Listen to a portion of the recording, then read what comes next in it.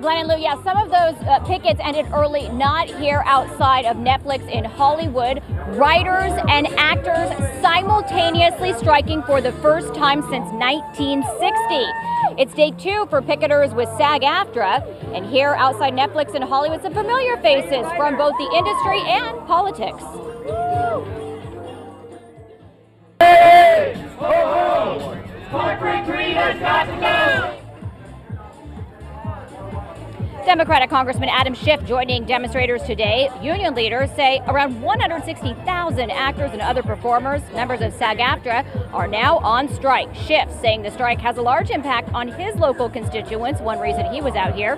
SAG-AFTRA's chief negotiator out here as well, telling us the key sticking points are the minimums paid for actors. They want those to come up. Also protections against AI and a greater share of streaming revenue.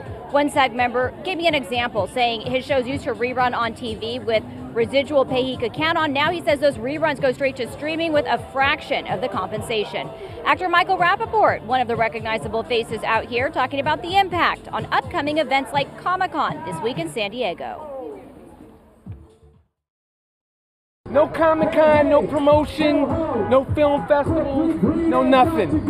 Unfortunately, that's the way it is. That's the way it is. That's the rules and regulations of a strong strike. What are the key issues for you? I just want to be here. I want to be in solidarity with my fellow actors and for the actors who are working 3 jobs in order to follow their own career.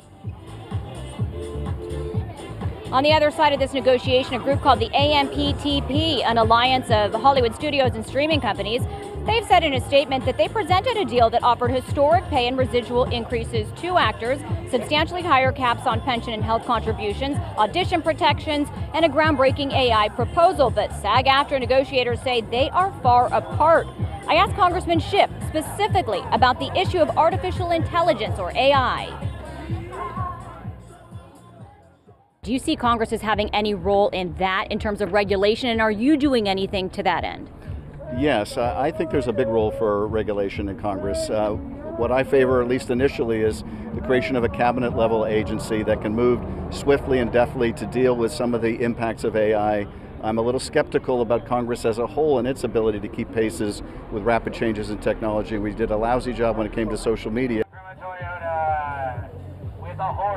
We have a new statement out today from LA Mayor Karen Bass saying in part Los Angeles is experiencing a summer of struggle to make ends meet. This is an historic inflection point to our city as our entertainment industry experiences economic pressure and business uncertainty. A fair and equitable solution must be reached. This as also today we learned that the city attorney has directed city officials that they should not speak out at union events or strike events, saying that it could present a potential conflict of interest that would require them to recuse themselves from future votes. For now, that's the latest live here in Hollywood. I'm Lyster. I'll send it back to you.